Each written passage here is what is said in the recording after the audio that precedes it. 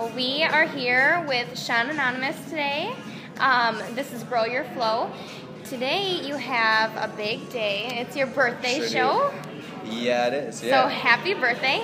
Thank you. We're just going to start off with a couple of questions. How did you start into the Minneapolis hip-hop scene?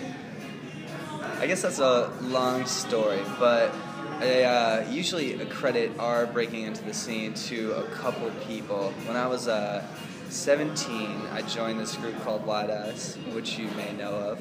And me and the other MC, Tony, we went to this High Respect show downtown and ended up meeting Big Zach from Cancer and Unicus from Cancer. So at that time we had made like a couple demo tracks on this really shitty like digital recorder that he has. So we burnt a couple CDs and we're just trying to get the word out there. Gave one to Zach and he ended up giving us our first show at the Dinky Towner when I think I was probably 18 first time I played there, or whatever. So yeah, those are the people that kind of got us into the scene and kind of showed us the ropes. People like them, Carnage, Desdemona put us on some stuff, and yeah, the rest is history. Awesome. Mm-hmm. Well, can you explain to us how your birthday show became such a tradition? Because this is the 7th year you're doing it, correct? Yep, this is the 7th year, yeah. Well, truthfully, at first we were just looking for an excuse to get people out. We were doing a bunch of shows at the Dinky Towner. We're probably playing at the Dinky Towner, I feel like 2 to 3 times a week or something. I feel like I pretty much live there. They'll let me crash on the couch. I'd end up drinking all night after hours at the Dinky Towner, crash somewhere in Dinky Town and wake up at like 9 in the morning and head back to the Dinky Towner and get breakfast and like sleep on their couch for a bit. What was the question again? I kind of spaced out. How did the birthday show become a tradition? Okay, yeah, we just wanted an excuse to get more people out. So for my 20th birthday, we ended up throwing a show on my birthday. I think it was a Friday that year or Wednesday, even though those 2 days are not very similar. But it was like a Friday or Wednesday or something. And yeah, we threw this show and we had a bigger turnout than usual, and you can kind of hit people with the guilt trip a little bit, you know? Underground marketing strategies to begin with. Now it's just like tradition. Yeah, the first one was great, and then we decided to do it the second year, and by the third year it was kind of pretty much locked in that we'd be doing this. And starting at the Dinky Towner, which was like a 250-person venue and stuff, I never thought that I'd be able to do it here. You know? Right, it's yeah. crazy.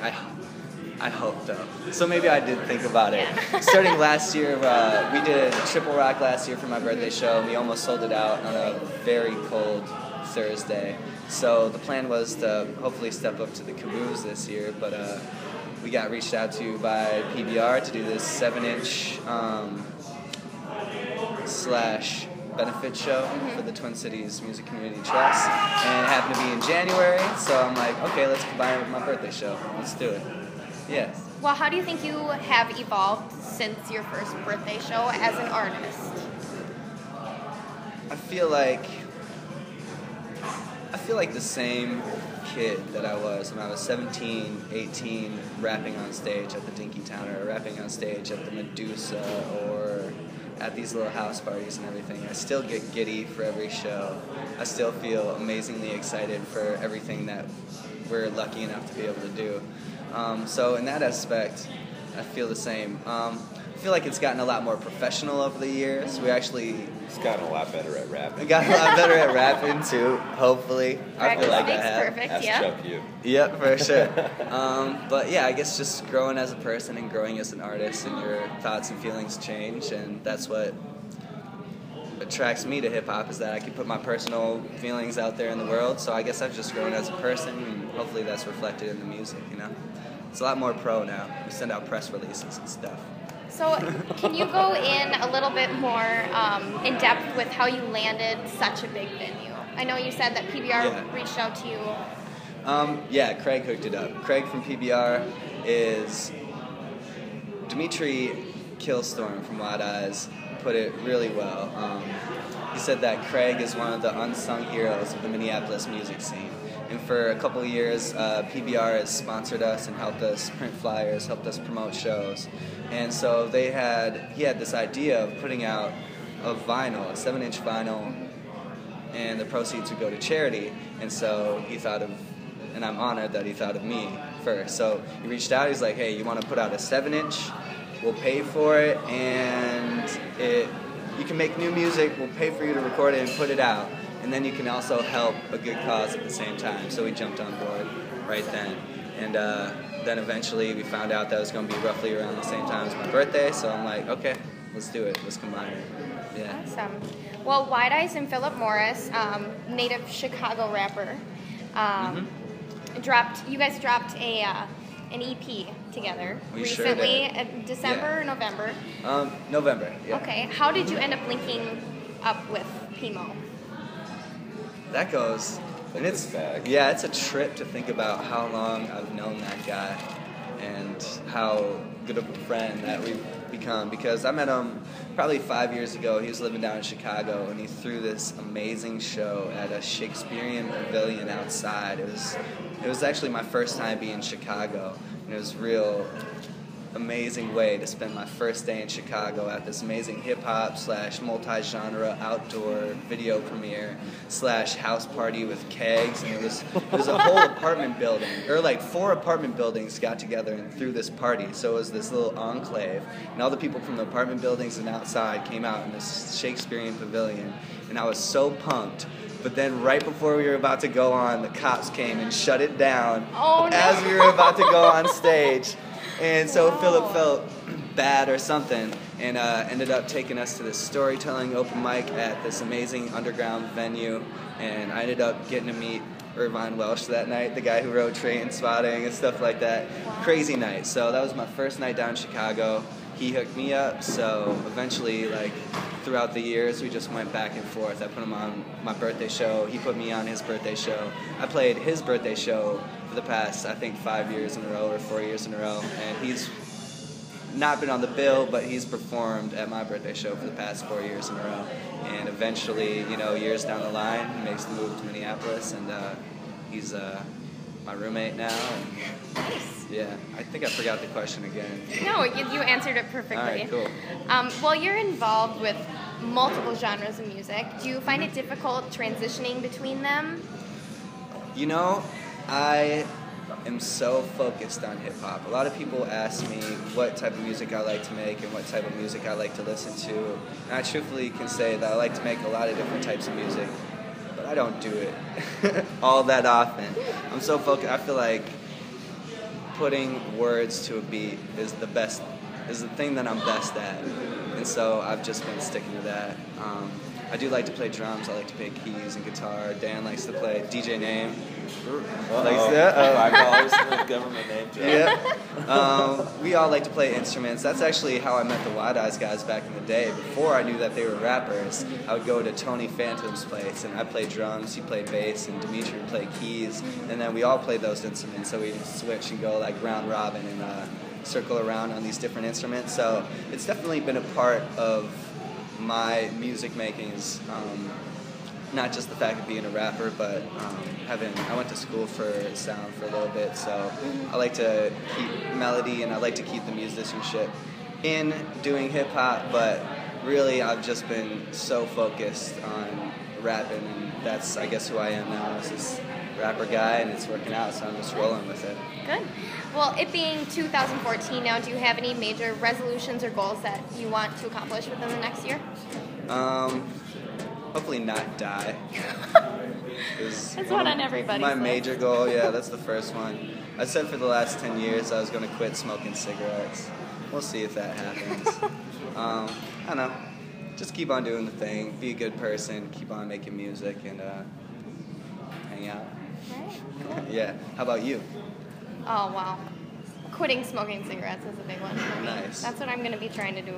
Good luck with that. Thank you. It's hard. So hard. What's the most memorable musical moment you've had? Ouch. One that sticks out the most to you. That's a tough one. I mean, this one's a pretty big deal, but... I'd say, hopefully after tonight, this will be it. Our first set at First Avenue last year for the End of the World. I guess it's technically 2 years ago. I think, or no, it was last year. Whenever it was, yeah, the End of the World. A year and a month ago. Okay, so yeah. a year and a month ago. The End of the World show that we did with Trapping Big Cats and the Chalice here. It was our first main room gig, and it was also such a community effort because at that point, none of us, I would say, were big enough to headline at First Ave. We decided to just combine forces and go for it, and it was just a beautiful night. I remember it felt like we had all just completed like a huge marathon or climbed a mountain. At the end of the night, everybody was just hugging each other and smiling. So that was a big one. Opening up for Macklemore down at South by Southwest this last year was also a big one. We somehow got on a bill that was Dessa, Why So White, K-Flay, Macklemore. And then Macklemore and Ryan Lewis did like a guest spot or whatever. Did like 2 or 3 songs or something. Wow. And that was cool. That was especially crazy. To see where he got, because we opened up for Macklemore 2 years ago, maybe 3 years ago in Minneapolis at the Nomad, and it was a 250-person venue. It's cool to see how far that guy's gone in 2 years to the point where last time he was in town, I think he sold out the State Fairgrounds. Right, yeah. The time before that, he did 2 main room shows in a row, I think on weekdays, and sold them both out in advance. Yep, that was a good one. Pizza Luce? Pizza Luce Block Party. I could keep on going forever and ever. It was Last a pretty night sweet was year. an amazing moment too at the Girl Party show. We had a little special regular remix, and we did a remix that was all Girl Party, Dessa, Lioness, Meta, Spider Baby, POS, me, and Philip Morris all up on stage last night. That was insane. It was insane, Oh yeah. my gosh. I could keep on going forever about this. Yeah, I was following the tweets of that show all night, and It I'm was- like, it oh, was why can I great. not be It there? was tough for me too because I knew that was going to happen and nobody else knew, and I was just sitting there all night like, when are they going to do I gotta this? be quiet. Yeah, that was cool. All right, well, you've gotten the chance to work with some pretty kick-ass people in the past. Who haven't you worked with that you're looking forward to or would like to? That's a good question. There's so many artists in Minneapolis that I respect and really like as people too. That's one of the things about me doing these features. Most of the people I've gotten on tracks with are people that I would hang out with in everyday life and are really cool. Some of the people I reached out to before I knew them and got them on songs, and now we ended up being friends. Like I had on Anonymous, I had Abstract Rude and Blueprint get on a song, and since then kind of fostered, friendships with these people, get to kick it with Abru when he's in town, and, worked with other people. But in Minneapolis, I'd say all the cats from Doomtree are great. All the cats from Rhymesayers are amazing. I'd like to make a track with Meta sometime. I can't believe that I haven't. That would be amazing. I really want to make a song with Action Bronson sometime. If you guys could help me do that, I could find his We'll shout out number to and him call for him you. me. Yeah. But yeah, I feel lucky to have worked with the people that I've worked with. I wish I could I don't want to drop names, but I wish I could tell you who's going to be on this next project. I'm working on a project with Dimitri Killstorm right now, and we got some features on it that are going to be really great. And it turns out that we might be doing one of the songs tonight, perhaps. Ooh. Yeah. Well, So we'll keep our ears open for Yeah, that. do definitely. that. Yeah, it'll be fun. All right, on a fun note, what is a random non-musical fact about you? What's something that's most people wouldn't normally know about you? That's a really good question. I don't know. I'm a vegetarian. You are? Yeah. Wow, that is awesome. I would have never, ever, ever guessed. Yeah, I don't put that out there too much because a lot of people have a weird connotation with vegetarians and think that all vegetarians are going to like preach to them or something. And I feel that what you put in your body is such a personal choice that I can't be mad at somebody for being a vegetarian. I can't be mad at somebody for eating meat. I can't be mad at whatever somebody chooses to put in their body, whether it be meat or like even if they're doing drugs. That's not my place to step in, Right. So it's such a personal decision. That's kind of a random one. I don't know. I might have to get back to you. No, that's fine. Yeah. You are going to be going to Ireland coming up, right? Next week? In a couple days. Couple days. Ooh. Yeah, it's ridiculous. What are you most excited about on that trip? Because I know it's been a few years since you've been out there, right? I'm most excited to see my dad. I haven't seen my dad for like 2 or 3 years or something like that. So hang out with him. My sister's gonna be in town.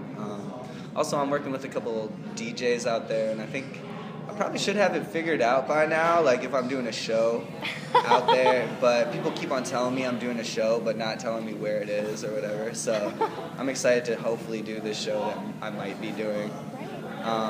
Hitting the studio with a couple of artists from Belfast and Dublin and stuff like that, and just experience the culture. I've been there about 4 or 5 times. A couple times I've been there for, I think the longest I was there was for like 2 months in Belfast. That's where my family lives, so just kind of excited to reconnect with that and kick it and go back to the place where my blood is from, you know? Right.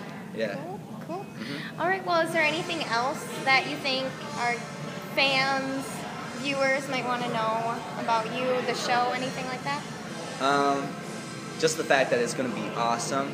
Are you guys posting this after the show? Yeah. Just the fact that it was awesome and like the best show, and that, I don't know, I guess